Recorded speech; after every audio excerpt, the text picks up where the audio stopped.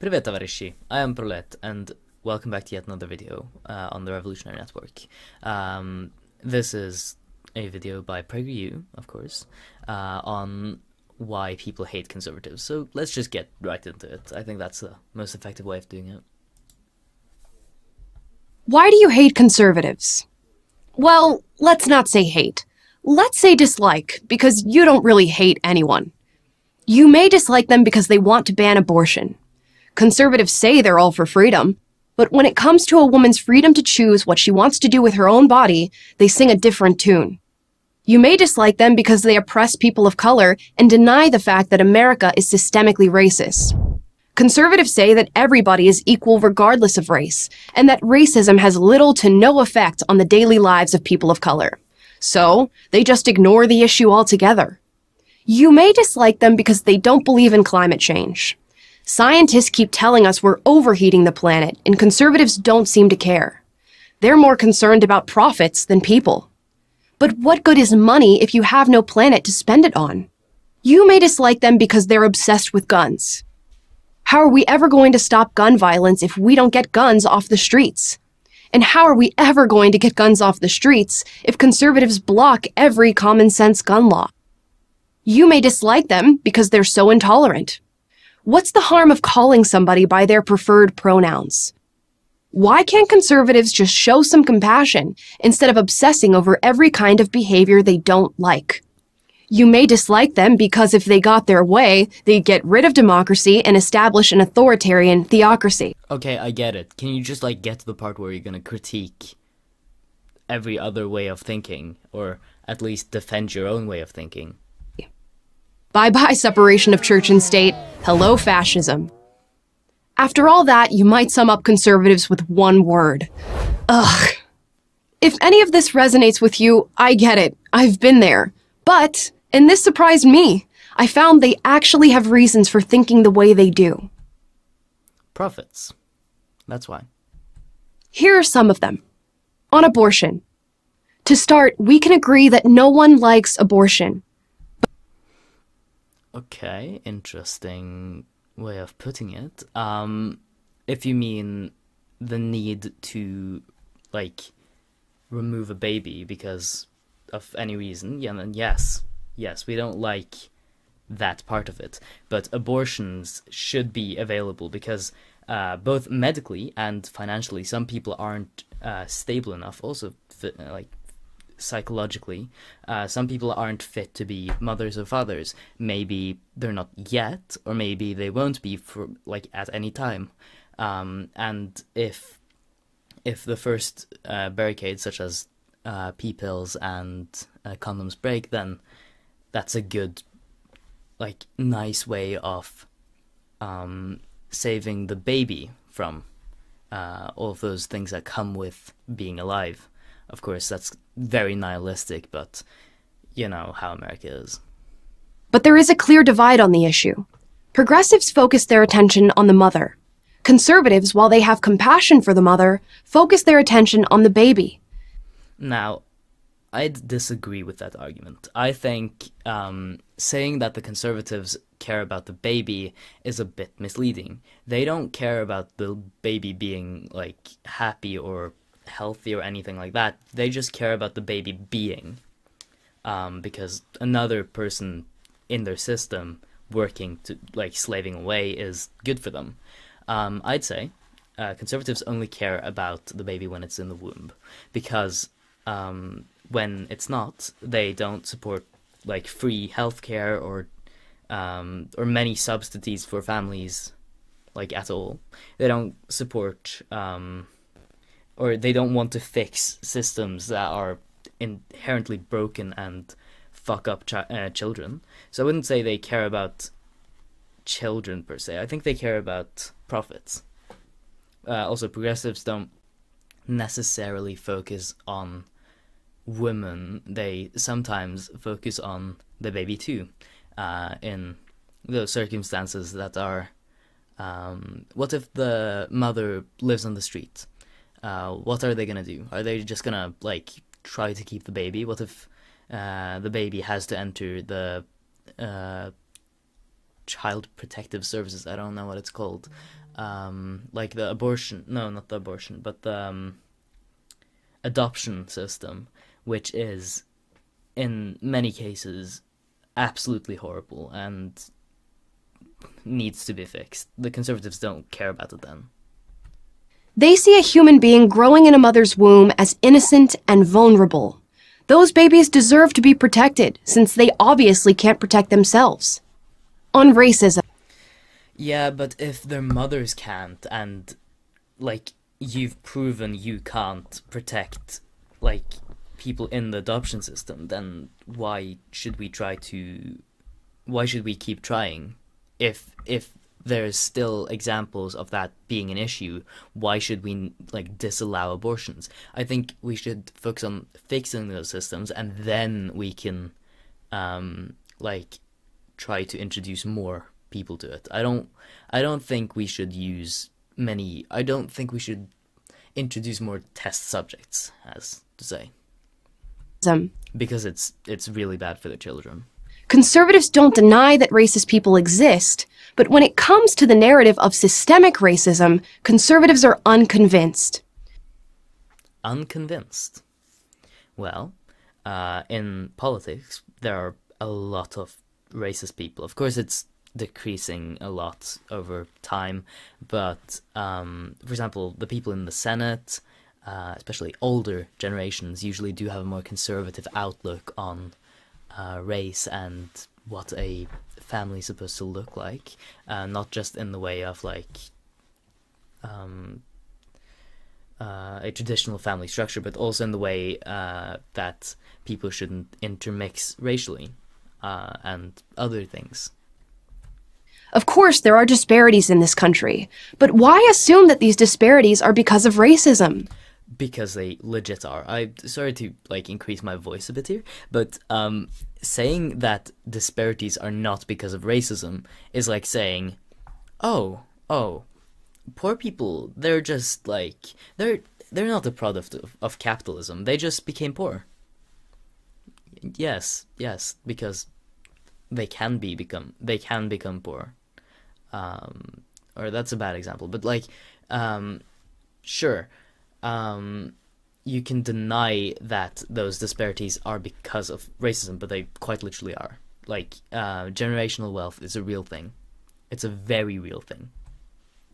Good schools, good parents, good habits, and good communities would go much further toward alleviating poverty and expanding opportunities. Yeah, but those things need, like, funding. And if they're already poor, then that won't happen, because the way schools in America work is they get funding from their tax area, and poor areas usually don't have much to give to their schools, you know, because they're poorer, and thus those schools become underfunded, and all of those things collapse. Loving families only exist when there's no poverty, or not only, but, like, my point of view is there is a much higher chance of a family being loving, let's say, if both parents earn a living wage. Communities form when there's not suspicion, and suspicion is often caused by crime, and crime is caused by poverty, which is a very well-known fact. Opportunity than a lifetime of racial justice movements. By the way, these rules apply to everyone, regardless of skin color. On climate change, conservatives have very little faith in computer models that have been inaccurately predicting disaster for nearly half a century. Okay, interesting. But those inaccuracies for nearly half a century, so 50 years, I'm very interested in how you look at the world and see how everything is becoming digitalized, and then you just look at computers and say, oh, those can't work, those have to be faulty, they can't tell the truth, clearly. Conservatives have a lot of faith, however, in human ingenuity to overcome climate. Well, I do too, but if we're not proactive, if we're a reactionary force, then of course we're not gonna fucking overcome it. If you sit there and say, like, oh, climate change won't affect me, cause I'm not warm even. Yeah, it's the middle of the winter. Of course you're not warm. That's not how climate change works. What is air conditioning but a human adaptation to the environment? Fun fact, air conditioning is actually worsening climate change. See Miami or Phoenix for further reference. They're also pretty good examples of how climate change is affecting cities. Of course, they've always been warm, but like they're getting warmer. This is not to say we should simply do nothing. Nuclear I mean, it pretty much is. power, for example, holds so much promise as a renewable and safe energy source. I actually agree so much with this, and I don't see how people look at nuclear energy with such suspicion. I do think it does need more or further development, but it is definitely a thing we need to look more into. Conservatives don't understand why environmentalists oppose it. It makes them Nor do I.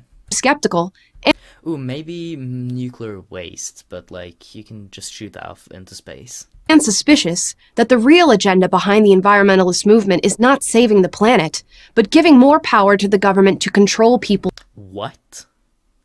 What kind of MAGA-ass conspiracy theorist made this up? What? Who wrote the script? I want some of that shit he be smoking. People's lives. On guns, we all want to live in a safe society. This is why firearms are regulated in every state.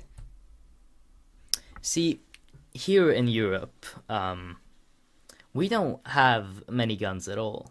Some people have guns for hunting, but usually people don't have guns.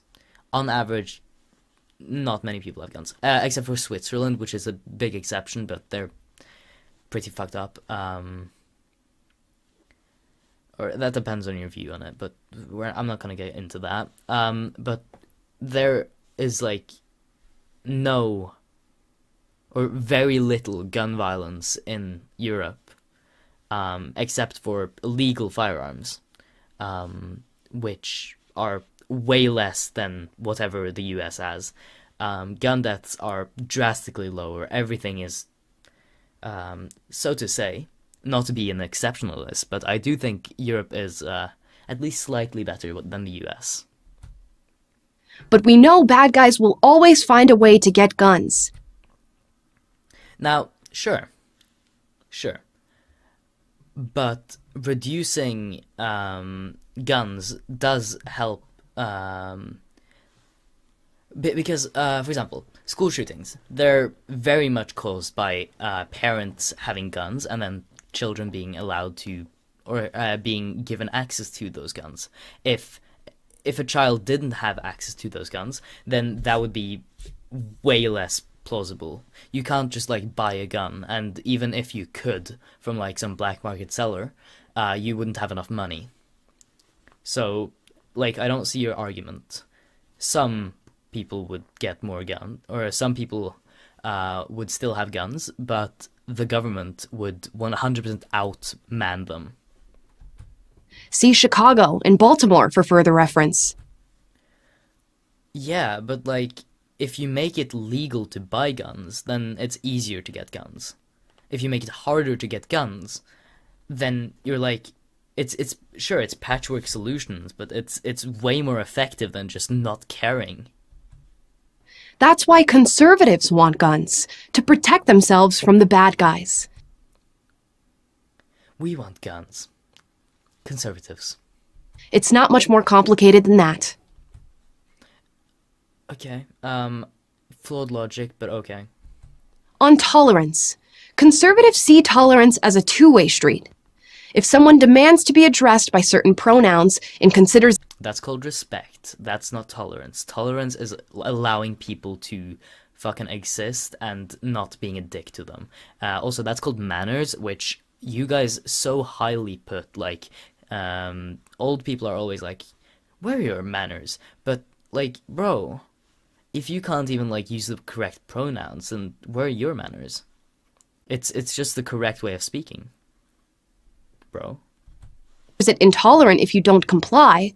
Conservatives wonder why that isn't intolerant.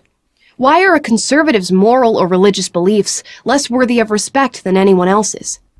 Well, they're not always, but if your religious and cultural points of views are these people are not worthy of my respect, or these people are not worthy of living, then that is another issue. Intolerance is not allowed.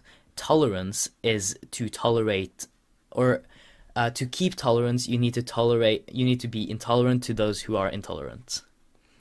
Because if you are not, then they will take charge of the system and become intolerant. A bit of a modified quote by a guy, I don't remember his name.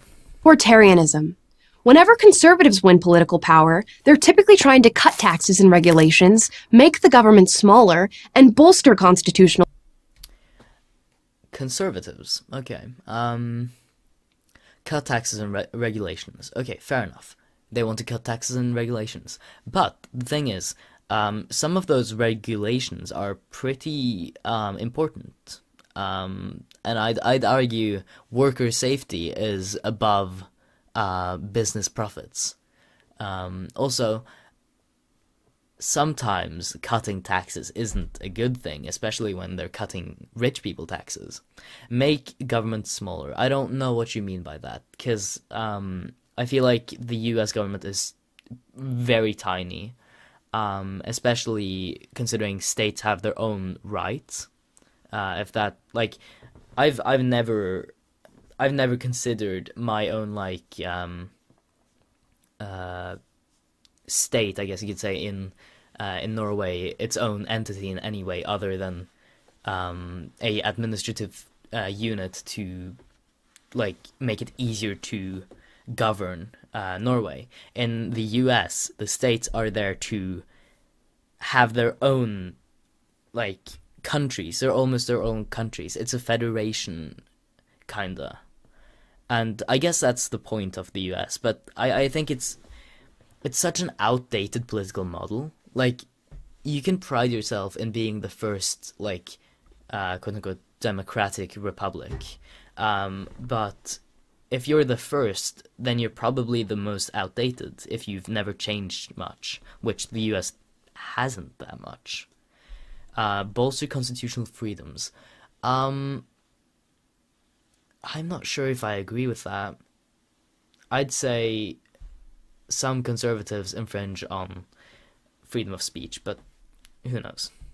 Freedoms like that of speech and religion. That doesn't sound very authoritarian. Well, that depends on what conservative we're talking about. Does it? Progressive policy almost always raises taxes, expands regulation.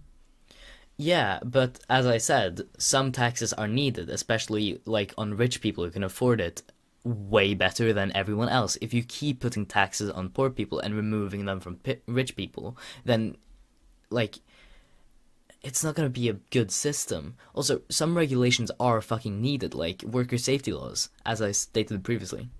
Increases the size of government and now curtails free speech. If you mean by increases the size of the government, infringes on Texas state rights to kill immigrants, then yes, I think that's a good thing. Also, curtails free speech. I'll refer back to the quote I said earlier. Tolerance needs intolerance of those who are intolerant to keep tolerance. For if they who are intolerant take charge, then they will make the system intolerant. I think that just, yeah. To a conservative, that sounds authoritarian. To me, that sounds reasonable. Well, now that you've heard a few of their arguments, do you dislike conservatives less than you did before? I dislike your smug smile, if that helps your question. I'm gonna just see what she has to say in the last few seconds. Not even a little? I'm Amala Epinobi, host of Unapologetic at PragerU.com for Prager University. Yeah, okay. My thoughts on this. I'd say a lot of the facts are twisted. This seems like a propaganda video, which is sure that's what PragerU is. It's basically just a propaganda channel for the authoritarian right, or I guess if you want to be like this girl, call it the conservative right. Um, I do think some of her points were not entirely unfounded, such as the environmental thingy, but I don't think many conservatives agree with that way of thinking. I think many conservatives disagree with climate change being real in any capacity. And she just seems very liberal for being at PragerU. I don't know if she's just being paid well or anything like. I don't know, but it just seems very stupid. Thank you for watching. Be sure to like and subscribe and join our Discord. I don't know. До свидания, товарищи. We'll see you in the next one. Goodbye.